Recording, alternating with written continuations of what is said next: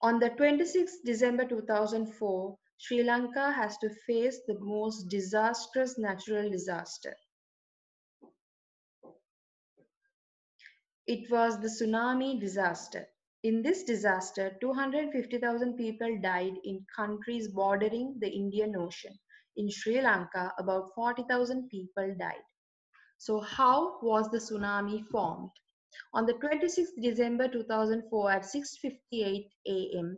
in Sri Lankan time, an earthquake of Richter scale value 9.1 occurred in the seabed near Sumatra Islands of Indonesia. The process taking place at a convergent border occurred there. So what happens at a convergent border? The two tectonic plates collide and one plate moves underneath the other. Therefore, the Indian tectonic plate moved underneath the Burmese tectonic plate. Owing to the upward movement of the Burmese tectonic plate and the vast amount of energy released by the earthquake, the oceanic water raised up. The tsunami wave created spread throughout the Indian Ocean at a speed greater than 800 kilometers per hour. Incidents causing tsunami. Earthquakes occurring in the oceanic bed, volcanic eruptions in the ocean floor, earth slips in the ocean floor, falling of a large meteorite to sea. Of the above, the greatest ruin would be caused by the fall of a gigantic meteorite to the sea. Such a devastation may also be caused by the collision of an asteroid within the Earth. Table 18.5 shows information regarding tsunami occurred during the past 20 years. Assignment 3. Find the margins of crustal plates or tectonic plates where the following countries are located and prepare a table. Refer figure 8.19 in page number 135. An example is done for you. Nature of a tsunami wave. The tsunami wave is type of a water wave. If you drop a pebble in a still water surface, you would observe ripples forming on the water surface, and this is a water wave. Now, let us try to understand the characteristics of a normal water wave. This is depicted in figure 18.23. As you can see, this wave comprises of an alternate series of crests and troughs. So what are these crests and troughs? The maximum distance in which the water particles of the water wave travels in the upward direction is known as a crest, while the maximum distance a water particle taking part in the water wave travels in the downward direction is known as a trough. The distance between two successive crests or troughs is called the wavelength. That means the distance from one crest to the closest next crest, and the distance from one trough to the closest next trough is known as the wavelength. The depth from the midpoint of a wave to its crest, or the depth from the midpoint of a wave to its trough, is known as the amplitude, and that is the maximum distance traveled by a particle of the wave in the upward direction or the downward direction.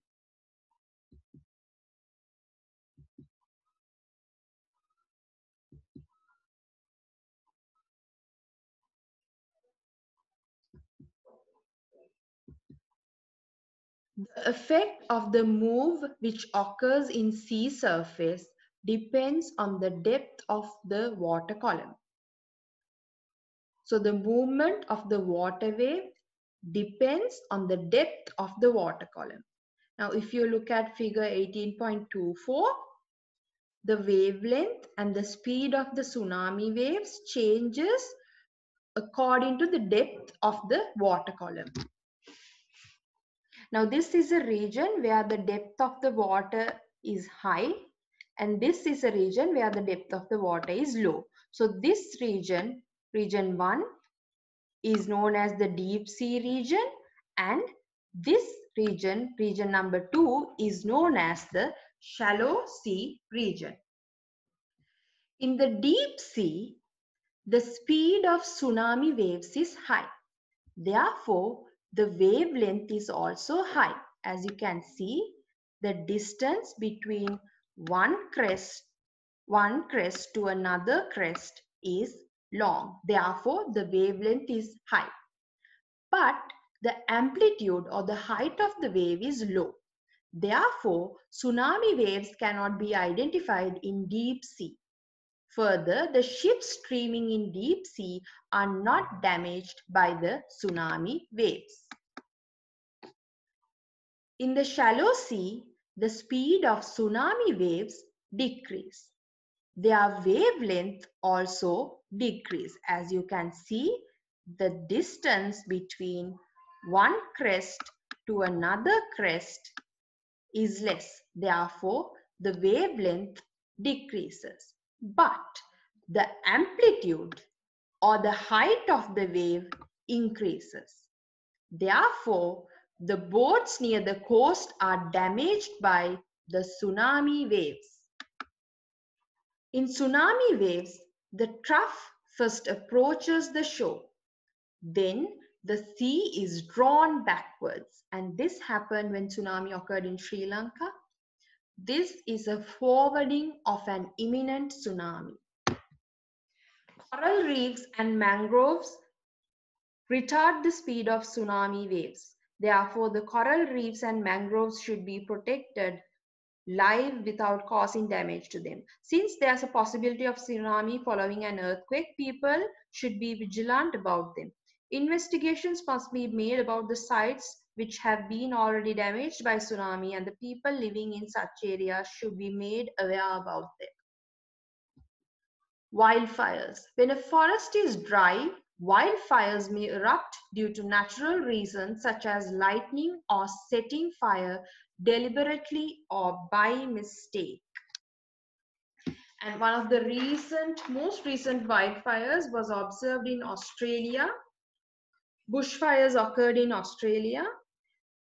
The bushfires is also a type of a wildfire. It is an uncontrollable fire in a wooded or grassy area, and this occurred in February. And because of these bushfires in Australia, 46 million acres of land were burnt and 34 people died. The biggest destruction to biodiversity was observed when the Amazon wildfires took place in November 2019. Significant portions of the forest in Brazil and Bolivia were burnt. There are 3 factors that should be met for a fire to break out. Availability of a combustible substance. Combustion means burning. So there are certain substances that are easily burnt. So the availability of a combustible substance is a factor that should be met in order for a fire to break out. Availability of a support of combustion or oxygen. Oxygen is necessary for combustion. Without oxygen, combustion would not take place. Heating the combustible substance to the ignition temperature. When we heat a substance, its temperature will increase. And at one point, the substance will start burning. The temperature at that particular point is known as the ignition temperature. So different substances have different ignition temperatures. So in order for a substance to burn, it has to be heated up to its ignition temperature. Several factors are affecting the spread of wildfires. Existence of dry plant leaves or tree stems as the combustible materials. Dry plant leaves and tree stems will easily burn. Therefore, existence of these materials will make the wildfires to spread faster. Prevalence of a high temperature. For as long as the temperature of the atmosphere remains high, the wildfires will keep on spreading. low humidity in air, or less amount of water vapor content. Profound supply of oxygen to the fire due to blowing of wind. When there's a high windy condition in the atmosphere, it will supply plenty of oxygen to the areas of wildfire, therefore it will spread faster. Slopy land that helps upward spread of the fire. The ferociousness of a wildfire. In a wildfire, a very tall column of fire moves forward very fast. The smoke produced in this rises to a height of thousands of meters in the atmosphere. More and more fires also would break out because fire flames are carried through air to distant places from the fire. Plants and animals have been damaged due to wildfires. Organisms are adversely affected even by the smoke produced by wildfires, and this smoke will cover the atmosphere for many days. It has been reported that respiratory difficulties and even deaths have occurred in certain instances. In Sri Lanka, approximately 4,000 acres of land has been destroyed in 2016 owing to wildfires. The relationship between increase in global warming and natural disasters. Now, here is a chart that indicates the increase of average temperature of the world from 1860 to 2020. This condition is known as global warming. Scientists indicate that the main reason for this increase in temperature is the greenhouse effect. So what is this greenhouse effect? During daytime, the earth gets heated up by sun rays. During night, heat is lost to space, so the earth gets cooled. The atmosphere of the earth consists of carbon dioxide gas and water vapor. So carbon dioxide gas and water vapor in the atmosphere absorb and retain a part of the heat released from the earth. They help to keep the earth warm. This is called the greenhouse effect. This effect creates favorable environment for the living beings on the earth. But due to the increase of release of carbon dioxide to the atmosphere, the greenhouse effect has increased and thereby causing global warming. What are greenhouse gases? Gases that trap heat in the atmosphere are called greenhouse gases. Heat energy is received by the earth from the solar radiation of the sun, and this heat energy is trapped by greenhouse gases in our atmosphere. Carbon dioxide, methane, nitrogen dioxide, sulfur dioxide, ozone, and chlorofluorocarbon are greenhouse gases. Because of the increase in the concentration of greenhouse gases, the temperature of the earth is gradually increased. The ways by which greenhouse gases are added to the environment. Release of carbon dioxide by volcanic eruptions, thermal power plants, and combustion of fuels in vehicles. The combustion of fuels in vehicles is the major cause of releasing carbon dioxide to the atmosphere. Release of methane from heap of garbage, marshes, etc. You have already learned methane is biogas and it is released by marshlands. Release of chlorofluorocarbons from refrigerators and air conditioners. CFC is a gas which is used as a coolant in refrigerators and air conditioners, and during repairs of refrigerators and air conditioners, CFC can leak into the atmosphere. Global warming and cyclones. The graph in figure 12.28 indicates the change in the number of the incidents of cyclones in the world from 1950 to 2015. You will observe in the graph that the number of events of cyclones in the world has gradually increased during this period. Global warming and natural disasters. Figure 18.29 is a histogram which depicts how the number of natural disasters changed during the period 1980 to 2010.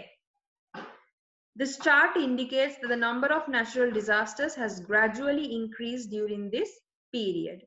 From the above information, it is clear that there's a relationship between the increasing global warming and the increasing number of natural disasters. And as you already know, we are just halfway through year 2020, but there has been many natural disasters around us. For an example, the cyclone Amphan, which originated from the Bay of Bengal, took place in May 2020. It affected India and Bangladesh heavily, and before it made landfall in India, it affected Sri Lanka also. And the worst cyclone to hit India happened in May 2019, and it was Cyclone Fani. What can we do to prevent the increase in global warming?